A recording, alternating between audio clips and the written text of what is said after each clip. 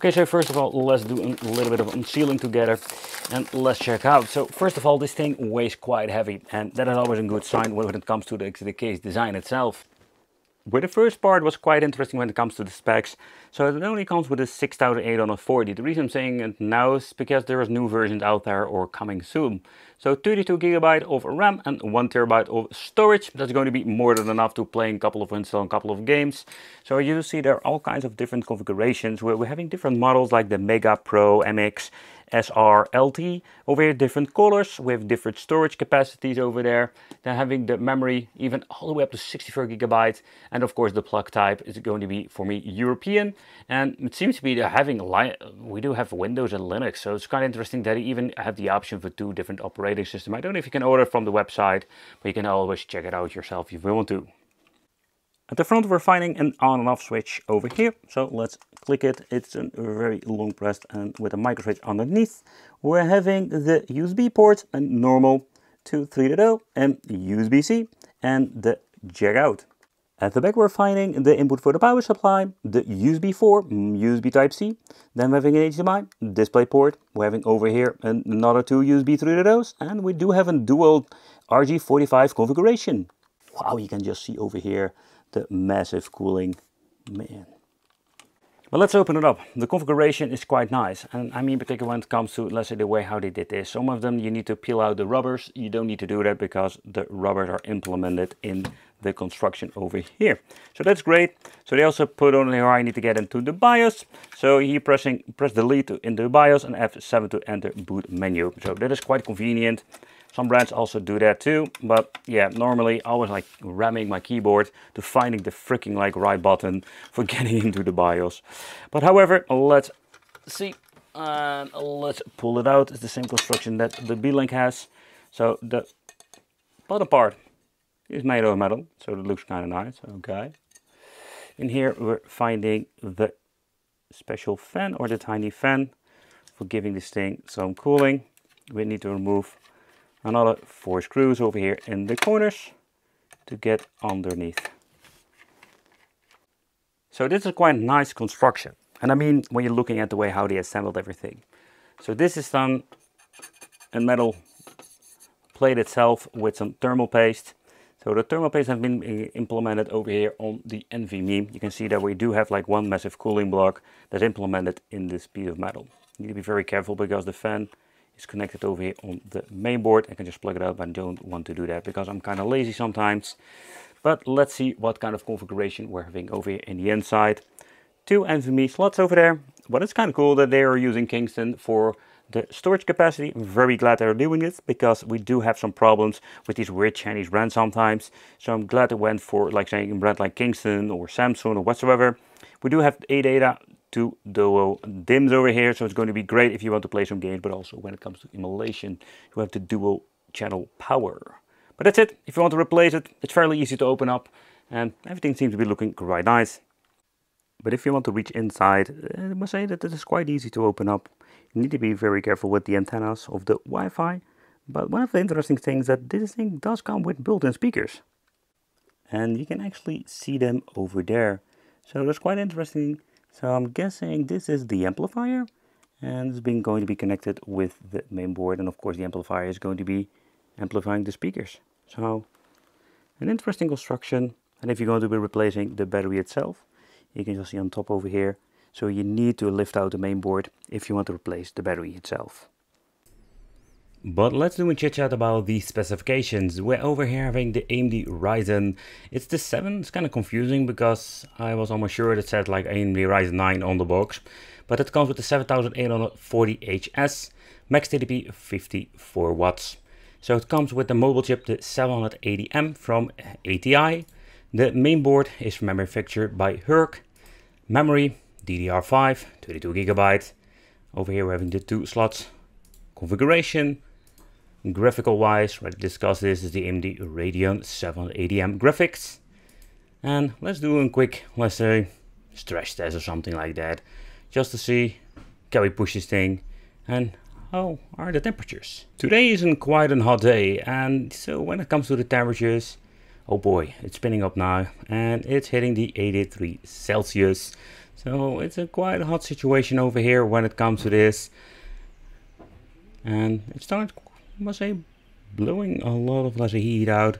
But I find it still very silent for a mini PC actually. So at the moment it's hitting the 88 Celsius. And can we say that it's actually going to be thermal throttling at this point? But let's get into the Cinebench R23 with a quick test. And you can just see that it's again heating up 88 Celsius. It's turned thermal throttling over here. It's even hitting 88.1. When going to be looking into the average CPU mark, it's quite interesting. So I do have like a very high score over here, the 28,975. And when you're actually looking inside all the specifications, it's absolutely not a bad, let's say, chipset in the end.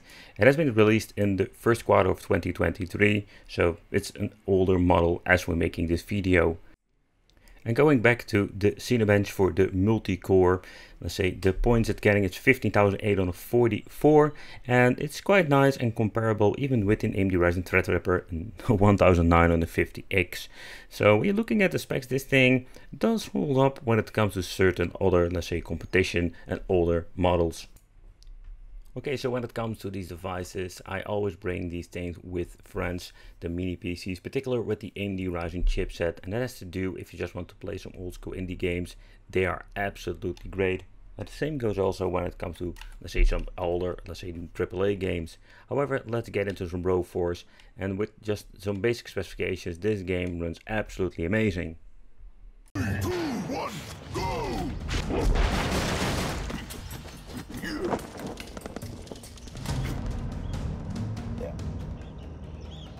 Mission failed! 2, 1, go!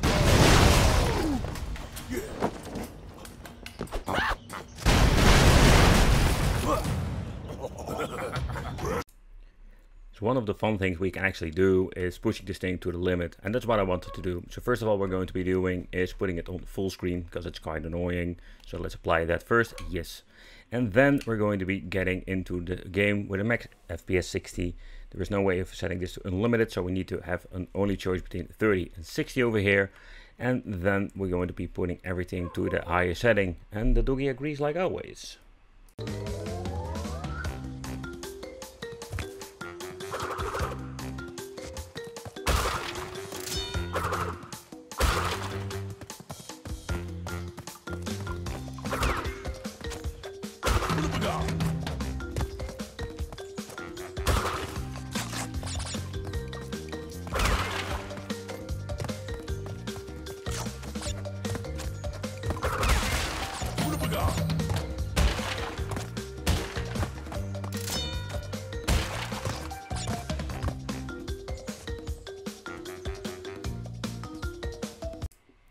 Next up, Dead Alive, and this is a game that we do need a little bit of a tweaking.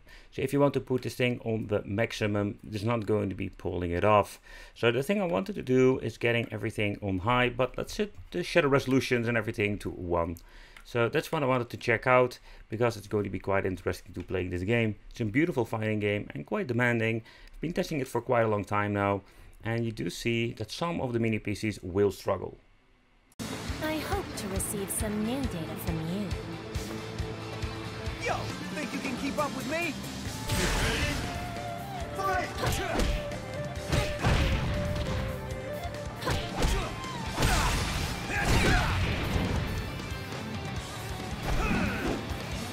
Have you seen your girlfriend?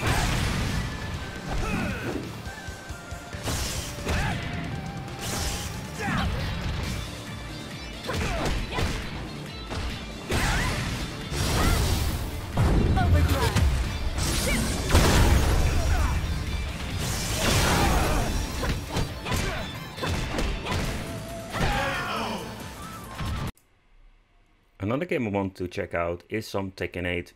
This game cannot be played on the fullest highest setting, but it is quite interesting to see how powerful these mini PCs have become, and they can even play later games or, let's say, newer titles. But this is actually the setup that they reconfigured for, let's say, starting the game in combination with the piece of hardware they were actually using. So seeing this, like medium settings on 1080p, let's boot it up.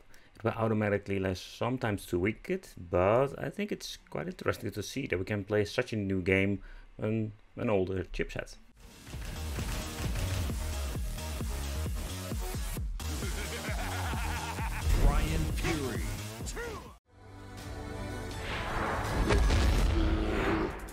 Round one. Fight.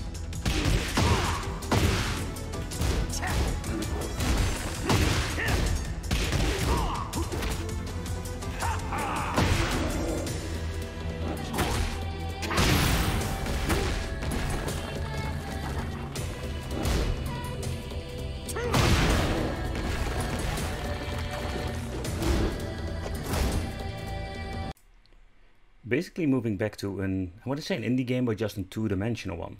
And the reason is very simple. I love this game. Red Roger Radical Edition is a lot of fun. However, this is a quite interesting one to test the mini PCs with, because where we have indie games are looking quite basic, but graphical wise this can be very interesting to check, because some of them are really demanding. So full screen 1080p, we're going to be seeing to putting, let's say, anti-aliasing on disabled, and putting all the other effects on extreme to see how far we can push this thing. Because I can tell you, oh boy, this is a very demanding game with a lot of effects, and you will see it struggle sometimes.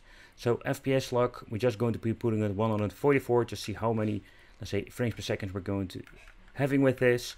Dynamic shadows going to be turning on, and everything else. Only anti-aliasing, we're just going to leave it as it is. Let's save it and let's get into the game.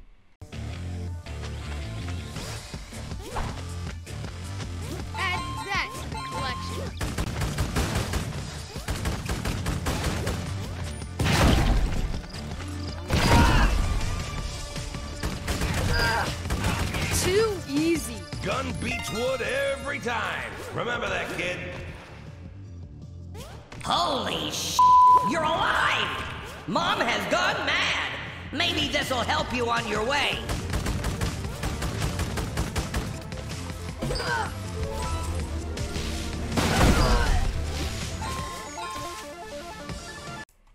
But when it comes to playing some indie games, there are so many games that you can just play on the mini PC. You don't need to build yourself a massive PC to play these games. And with Red Rogers, we did notice that we struggled a lot. But of course, I was pushing everything to the maximum limit. If you're going to be doing a little bit of tweaking, you can have even higher speed of frames per second with lower overall, let's say, graphics. When it comes to the graphics part, I think mostly the anti-aliasing or the shadow affecting is taking up a lot of GPU power. And we can also like restrain them and just have more frames per second. And everything looks a little bit less detailed.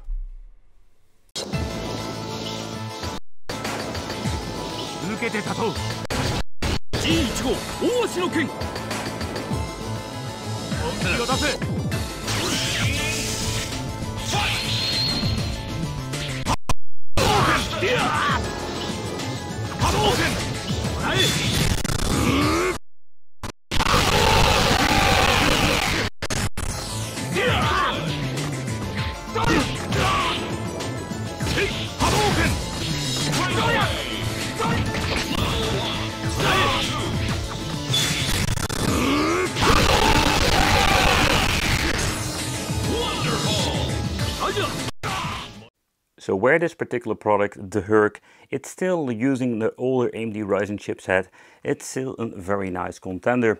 The construction wise, the only thing I personally find a little bit disappointing is that they're using a lot of, let's say, plastic when it comes to this. You do see this very often, but the construction when it comes to, let's say, the intake and outtake of the cooling, it's not bad at all. Opening it up is quite easy. They even implemented an extra vent for, let's say, the cooling element for the NVMe's and everything. I do love it. So when it comes to having front 3 USB ports, what I love because I use these things a lot, and at the back we're finding even more. And if you want to use the dual, like say, LAN function, you do have the option for that. For gaming and emulation, it's absolutely a beast when it comes to that. It's absolutely amazing how far you can push this. Thank you all for watching, consider subscribing, and it will be great to see you in the next video.